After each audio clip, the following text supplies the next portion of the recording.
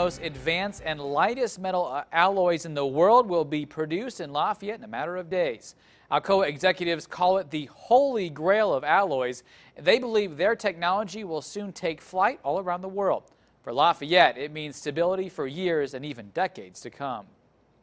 1, 2, 3. A $90 million Alcoa facility officially opens Thursday with a simple snip of scissors. It opens the gate on a realm of possibilities. While it may not look like much, even up close, just like concrete, this 7,000-pound ingot of an aluminum lithium alloy could revolutionize the aerospace industry. I think this is a game changer in the industry, and we're just beginning the S-curve of penetration. That's because Alcoa officials say the alloy is stronger and lighter than titanium and outperforms carbon fiber. So when aircraft companies start building planes with it, they may lighten their weight by more than 10%, making planes 15 to 20% more fuel efficient. The Lafayette plant will soon be able to make ingots that are the largest in the world, at 37,000 pounds, or more than 5 times larger than this one. It means that even the largest airplane wings can be built without the need of any heavy or complex joints. And that's unprecedented.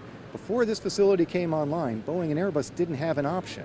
Now, there's no part of their plane that they can't conceivably put into aluminum lithium. The new aluminum lithium cast house brings 75 jobs for a total of 840 at the Lafayette plant. Officials say the technology is computer controlled, so no employee needs to be near the molten aluminum. Not what you may expect driving by the 75-year-old plant. It's very deceiving from the outside, but this facility right here is the most technologically advanced in the world for this product. State and local leaders have provided more than $6 million of tax incentives to help bring the facility here. They say it's a good investment. This is very exciting for Indiana. As you know, we've got a growing aerospace industry in Indiana.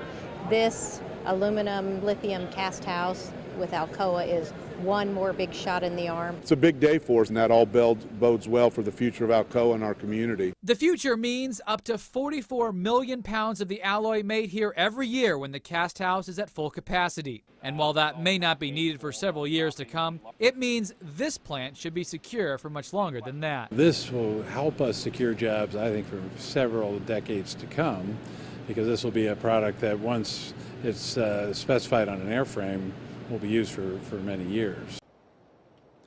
Alcoa is currently in the process of commissioning and certifying the plant. They expect that to be complete and for them to be ready to produce the alloy commercially in just a few days.